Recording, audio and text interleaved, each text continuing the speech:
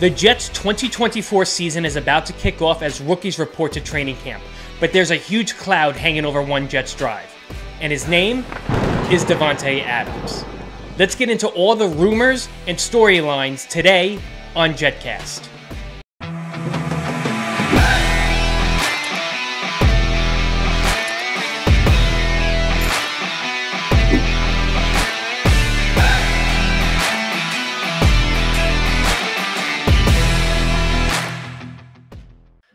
Welcome to another episode of JetCast. As always, I'm Pat.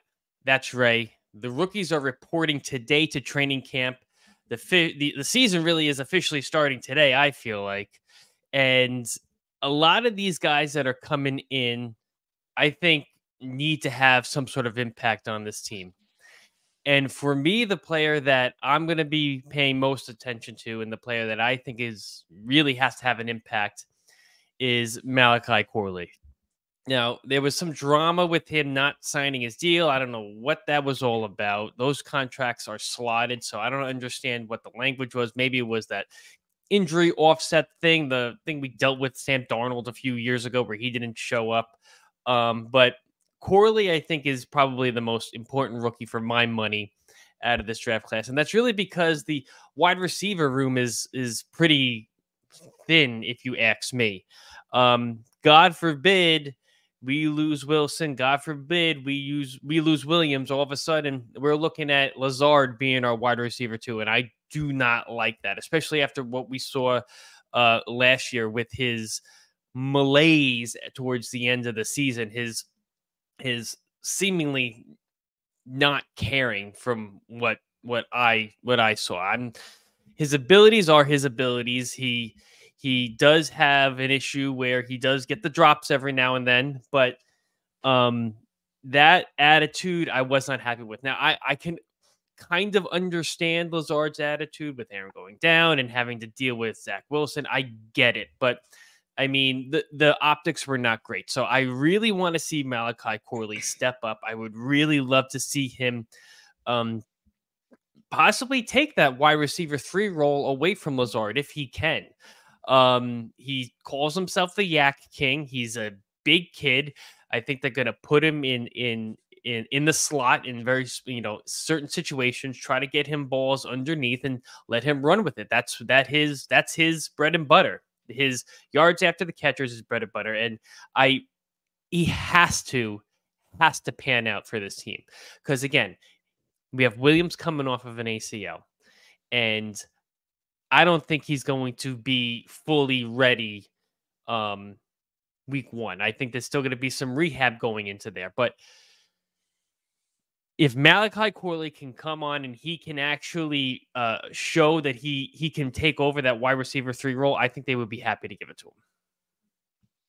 Now, let me ask you this. When you're thinking about Malachi Corley, do you think that he's day 1 going to be our number 3? And I'm only saying that because I understand that it was a deep wide receiver draft. The Jets supposedly had him pretty high on their board.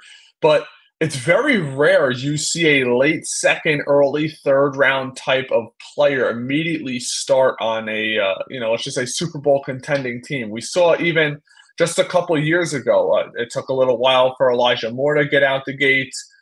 I don't want to bring up the pass receivers and Stephen Hill and Denzel Mims, but there were similar feelings in regard to them as wide receivers who step in on day 1. So that's the only thing that makes me nervous. We hear coming out of college that he's got quick feet, but he needs to work on the proper footwork and his route running ability. And it's very hard to polish that in just one offseason. So if I'm the Jets, I'm continuing to scour the free agent market. You might not get a big name, obviously, but maybe we could bring in another veteran because I don't know if Brownlee is ready to step up into that role this year. We hear rave reviews out of OTAs with him, but that's OTAs. There's no pads. There's no defense. A quarterback could sit back in the pocket as long as possible. So that's a player that I expect to step up. Maybe we see Brownlee actually get the first shot in regard to the first crack at the wide receiver 3 position. You talked about a big name. Do you want to go there? Do you want to talk about it? The rumors are out there. I mean, for me, where there's smoke, there's fire. And there has been enough talk, obviously from Aaron on the golf course, whether he was talking about playing with him, playing golf with him or not. There's talk straight from Davante Adams' mouth where he goes, I would, if I was going to reunite with anybody, it would be with Aaron Rodgers. If you Very weird to say that. I know, but if you watch the full interview, he then kind of backtracks it where he talks about like he's on the Raiders and he's committed to the Raiders, which is all fine, well, and good. We know that players talk. I would love to see those text messages between them, but players talk, and I do not think it's going to happen now. Just because the money situation is just not great right now, but if going into the trade deadline, if the Jets are 6-2, and the Raiders could potentially have 1 or 2 wins at that point, because let's face it, they're relying on Aiden O'Connell, really. Do the Raiders decide to clean house? Do the Raiders decide to reset? I could see it happening. And if they're asking for a first-round pick at the trade deadline, I think I'm pulling that trigger. It's going to be you have to assume that if you're getting someone like him, you have to assume that you're going to make a deep run because you have a winning record at that point. You are going all in. It will be a high first round pick. Okay, it's not going to be a top 15 pick like we've had the last decade and a half, whatever, how long the hell it's been.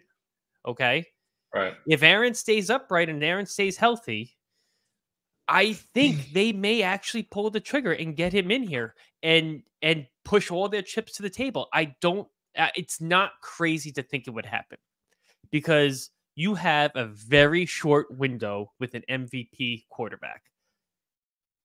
It could happen. And it could happen, especially like we just talked about with injuries. If that wide receiver room gets thin and they're still winning games, regardless of those injuries, it's going to happen. I really feel like it's going to happen. And the money situation is going to suck. They'll be pushing money down the road. You may have issues paying guys later on because of what you did with Davante Adams. But if it gets you a ring, yeah, it's totally worth it. Right. It's still worth it. Come trade deadline, if the Jets are rolling and the Raiders are going nowhere, I see it happening. It's not going to happen right now, but I could see it happen. You have Boomer Esiason on WFAN saying he sees it happening. You have Dan Orlovsky saying he sees it happening. You have Aaron Rodgers saying he would love to play with him again. You have Davante Adams saying the only person I would ever reunite with is Aaron Rodgers. Where there's smoke, there's fire. They've been talking. You have to assume they've been talking. You even had Breece Hall, he was answering a question about it, but you still have Breece Hall talking about how, I think he said something like, we've been talking. So I think it's going to happen. That's my 2 cents. I don't think it's going to happen now. I think it happens at the trade deadline, if it's going to happen. And situations need to arise for that to happen, but I think it's going to happen. It's like basketball. Like when you hear players talk about going to other teams, like if you're a Raiders fan, wouldn't you be livid right now heading into the year? But I also look at it like this. If you're a Raiders fan and you're not going anywhere, right? But you also got one thing Jet fans seem to forget. I'm not saying Jet fans in general, but just fans in general. Because Davante Adams wants to come here does not mean that the Raiders will be shipping him here. Because if he becomes available and they're willing to eat that massive dead cap hit mid-season, it drops his salary, it's going to put every playoff team in the mix. Not just the Jets. It's not like Davante could say, I'm only going to go play for the Jets. That's not how it's going to work. So And remember, we're already, I don't want to say bereaved of assets, but we've already given them up, some of them. Like, we're going to be paying probably a second-round pick for Hassan Reddick. So you're it better be almost but a guarantee that we're going to a Super Bowl, because you are trading a large part of your future for this year and probably the following year. But that's one thing I want to touch on too. Davante Adams' contract kind of actually does work for the Jets in this scenario, because they could pay Garrett after the following year. So once Davante's done, you pay Garrett. Mike Williams probably wouldn't be coming back, but we'll figure that out down the road. I think a lot of it's going to depend on how this team plays the first 4 to 5 weeks, because if they're clicking and Mike Williams looks really good, there may not be a reason to bring Davante in. You might want to go in another direction. Maybe there's a right tackle open on the market if Morgan Moses isn't producing. Maybe my biggest fear is that we're so thin up the middle on defense. Kinlaw, Williams, and that's pretty much it in my eyes. We don't have that big run stuffer. Our team's taking advantage of us against the run. Does somebody else get injured? How are our linebackers looking? I know everybody loves C.J. Mosley, but he's another year older. That we have to take that into a factor. And think about our safety position. It's obviously the weakest position on our team. You have a guy like Chuck Clark, who's not really good at covering tight ends or anybody at that matter. He's more of a box safety. Yep. And Tony Adams, who's a free safety. So I think, I don't want to say Davante would be a luxury pick, a luxury trade, but I don't want to trade for Davante just because Aaron Rodgers says, that's my friend, go get him. I think that would be negligence for the Jets to do something like that. And my biggest fear sitting here as a Jets fan is Saleh and Douglas know their asses on the hot seat. And if they don't win this year, not saying they have to win a Super Bowl, but if they don't win this year, there's a good chance they're not back. 500 is not going to cut it. A game over 500 is not going to cut it. They have to minimally get into the playoffs and probably win a playoff game. And that's a really hard task. And I am scared to death that Joe Douglas, who's already started to sacrifice our future, think about it. We got 0 for Bryce Huff.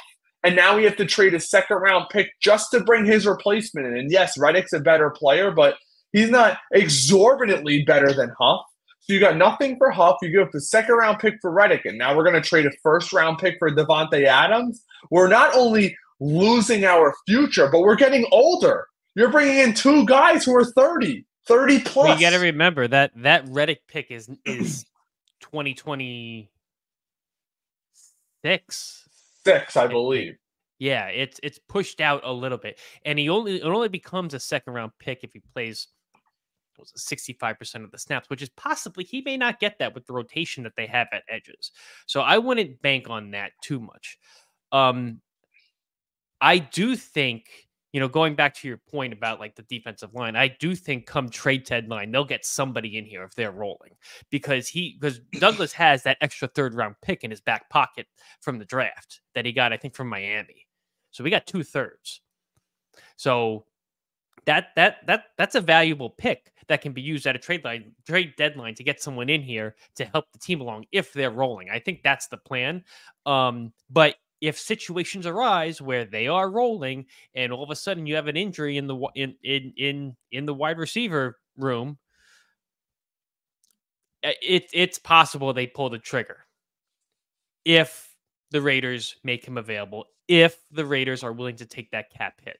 Big ifs. They have some sort of, now there is there's a bit of a contract out next year, but that's future Jets, future Pat, and future Ray discussions. And let's not forget about the running back position. That's another thing I wanted to bring up. Yeah, that's what I wanted to move on to was running backs. We are all assuming, just assuming that Allen and Isaiah Davis are going to be good running backs. We thought last year coming in with Izzy he'd be good.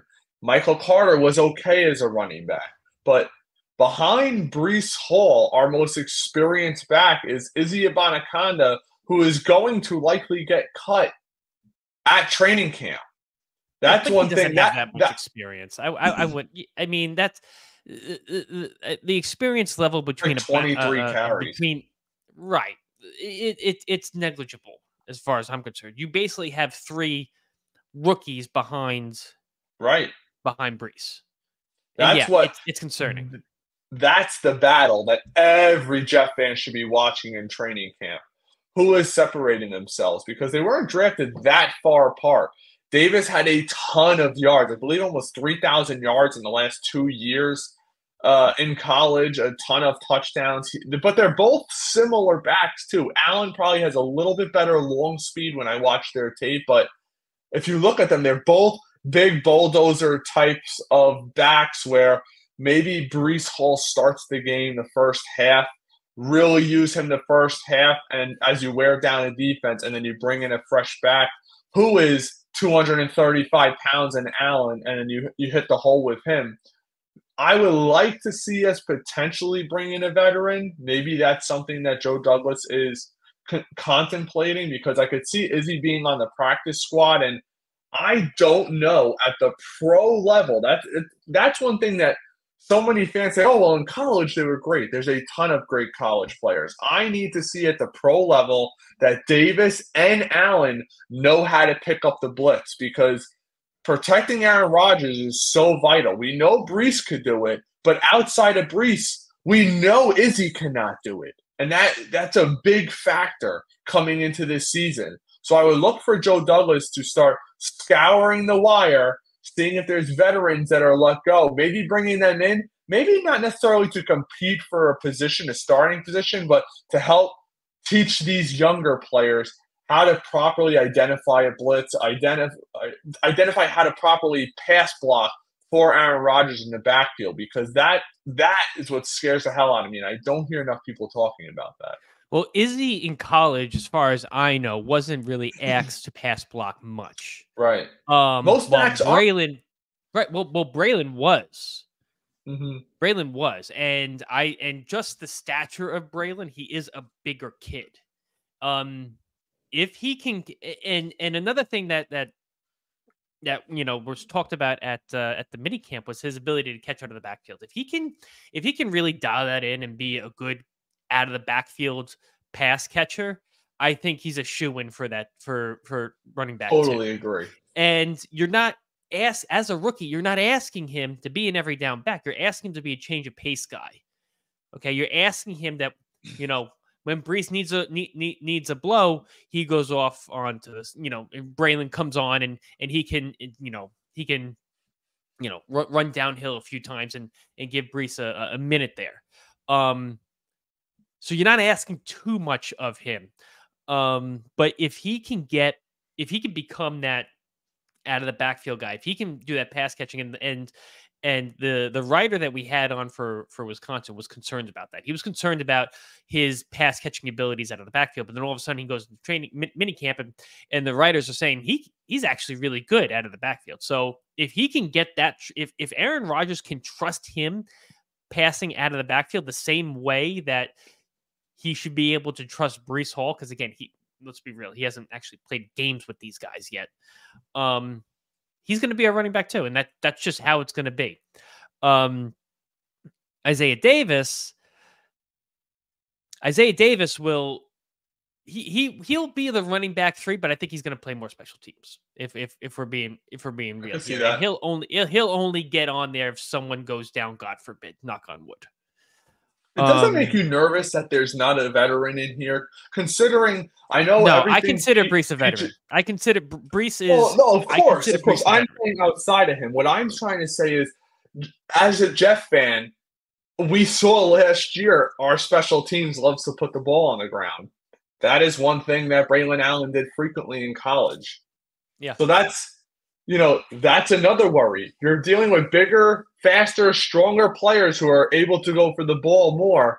And if, God forbid, Breece goes down, to me, there's zero proven behind him, not even someone who's a good, secure ball carrier. So that's why I still want to see them bring in a veteran. If Izzy is not good enough at this time, I'm sure he would go through waivers, and I'm sure we could put him on the practice squad. I'd rather carry an extra back who I know can identify, maybe a little familiar with Rodgers, familiar with the offense. It's just a big worry for me. And I think we have a lot of green and white goggles on because we have Breece Hall and we see all the highlight videos when it comes to these guys coming out of college. But the pro level is a completely different level. And I would like to see them bring in a veteran. So what about Fashanu? Obviously, the most the number one, the first round pick. We haven't even discussed him. And a lot of writers and a lot of us YouTube channel podcaster guys, I think, are kind of overlooking him, not really talking about him because he isn't expected to play much. He isn't expected to start.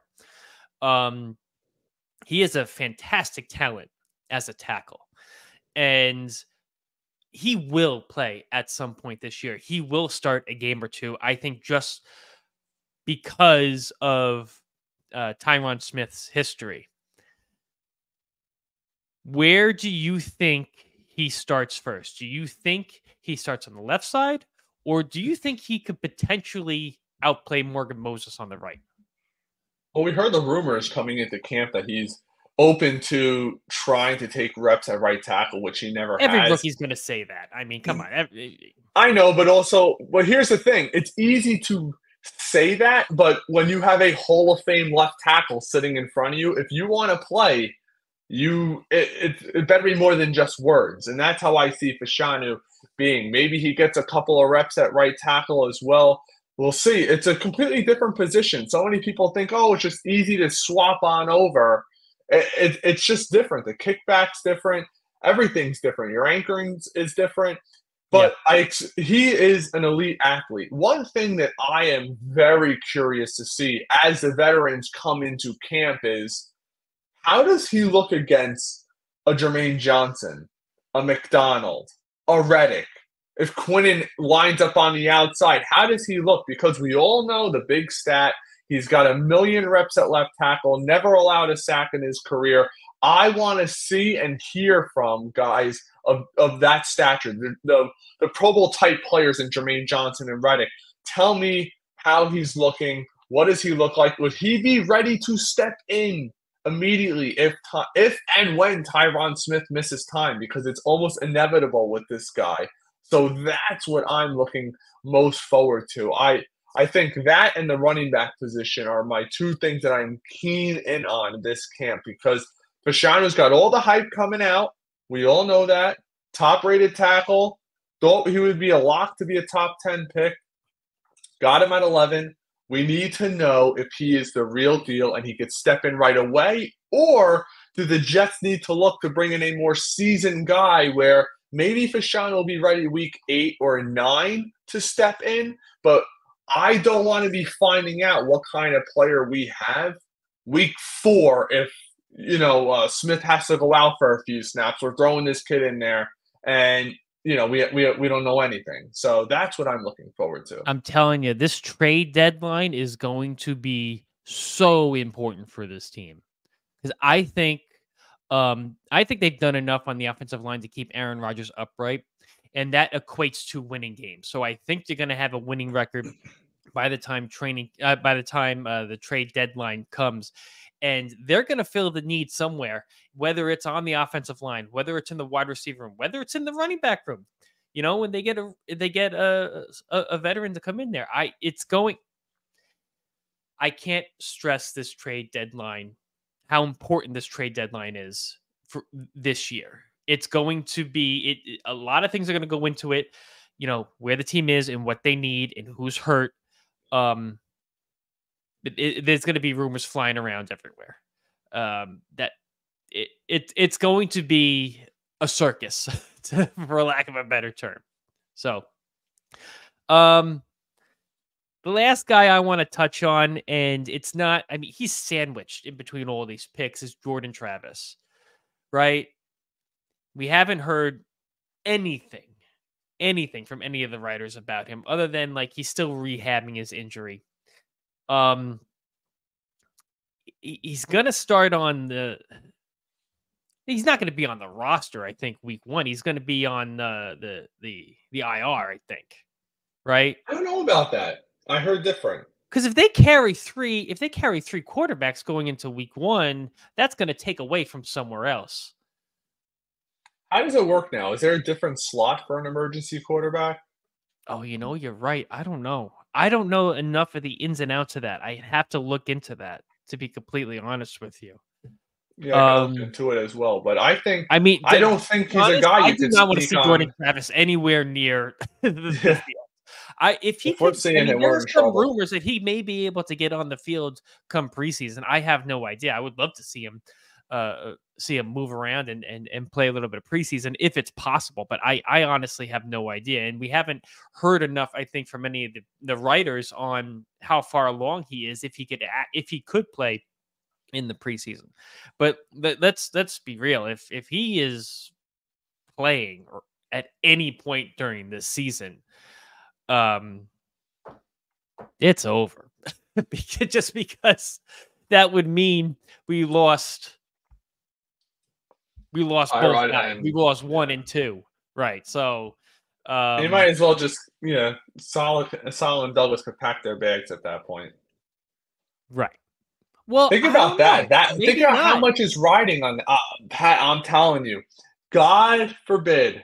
I would never wish injury on anybody, obviously, but God forbid Rodgers goes down and Tyrod. People forget Tyrod Taylor's an often injured player. If they both go down and we don't win, I think regardless they're gone because they've been here for forever. You can't ignore Joe Douglas's record as a general manager anymore. He is so far. But we could have like 13-win seasons for the next 4 years, and he's still under 500. That's how bad it is. The biggest knock on Douglas, and we've said this before, is that he missed on quarterback, he missed on left tackle. You can't miss on those 2 positions and expect to win. Mm-hmm. He's been given a second chance, and we'll see what picking at least left tackle. Right, but I don't. The top 15 pick, he's got to be good.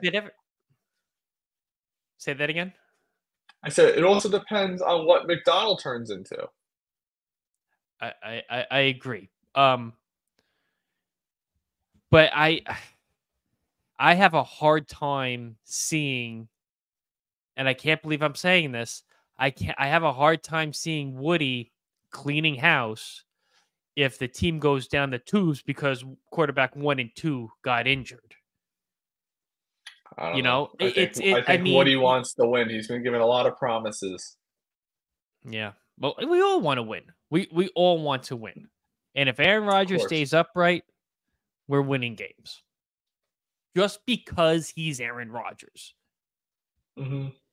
And I don't want to hear anymore about how his last year in Green Bay was his statistically worst year. I don't want to hear about it anymore. He broke his thumb on his throwing hand. Week 5 against the Giants. And we're going to hold that season against him. And by the way, that season statistically is better than any Jets quarterback has had since 2015, since that one fluke year with Ryan Fitzpatrick. Oh, the Ryan Fitzpatrick. I'll take that was a good season. Yeah. Well, the last game sucked, but look, I mean, I'll take 2022 Rodgers on the Packers. I'll take those stats because that's actually a decent quarter. I'll take a middle of the road quarterback on this team. I'll take those numbers because that means with everybody else around him, we're going to the playoffs. I expect more from Aaron Rodgers, and it's a little concerning that he hasn't kind of played in. He hasn't played in a long time. Mm-hmm. But I don't know why everybody keeps forgetting that he broke his hand and played the rest of the season on his throwing hand. Doesn't fit the narrative. No, it doesn't fit the narrative. It doesn't fit the narrative. And there's Nobody one. wants to I'm trying talk. to remember Nobody which. wants to talk about that. Trying to remember which reporter said it. We sort of believe yesterday, but they were saying if Aaron Rodgers plays like a top 10 quarterback, the Jets have a legitimate chance to win a Super Bowl. That's how good this roster is. Any impartial person looking at the roster can clearly see that. Mm-hmm. But then you have clowns like Nick Wright saying that there's no weapons on the Jets roster. Yeah, Nick Wright's a Clown basketball show. guy to me. Yeah. All right. Anything else, Ray? No, I'll just say this.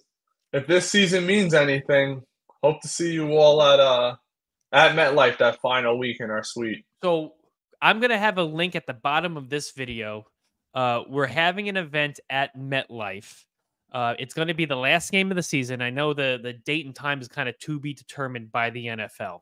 But there's going to be a link at the bottom in the description of this video. You click on it, and you can sign up to get a notification for when the tickets drop. The tickets going to drop August 10th at noon. And if you sign up with that link, you'll get notified immediately. So you don't need to remember that the tickets are going to drop. There's only going to be 60 seats available, 60 tickets that we're going to be selling. It's in the flight deck, which is a level 100 suite inside MetLife. It is heated, so you'll be in it's an indoor-outdoor suite. Seats outside, seats inside, then there's kind of a heated section on the inside. So it'll be a January game. I think we're going to be moonwalking into the playoffs, so it's going to be a party at MetLife. So. That's you can put me on record. I think we're going into the playoffs, and I think we're going to have a party in MetLife in the flight deck. But it is heated. January game, you'll be warm, 100 level. The ticket's going to be $239.99. You're not going to find a price like that better for a 100 level suite. Tickets drop August 10th at noon. Click on the link below, and you'll get a text or an email, however you sign up, notifying you when the tickets drop. First 10 people that use the code FlightDeck at checkout will get 10% off their tickets. That's crazy. That means you're getting a ticket for like a little over $200 for a suite. We want to have a good time with everybody, and we want to have a good time in that suite. This is and just so so it's the same suite that Gotham City Crew does all the time. So Gotham City Crew has the suite for the home opener. I'm going, Ray. I know you're probably going with me. We're gonna go in the flight deck for that home opener, and we JetCast are going to be doing the season finale. So, click on that link below, and you'll get notified when the tickets drop. You got to buy them quick because they're going to go quick. So, That's all I have. Thanks, guys, for hanging out with us. We're going to have some more content coming out as training camp goes on. Hopefully, I want to get the writers back in here, back on the show, talking about what they're seeing maybe halfway through training camp. I hope to have Nick Faria on. I hope to have Connor Hughes back on, and he can tell us, those guys can tell us really what they're seeing with their eyes. We are going to also be going to training camp. We're going to have some content coming out for when we go. Hit that subscribe button, hit that little bell button, and you'll get notified when new videos drop. So thanks for hanging out, guys. Talk to you next time. Go Jets.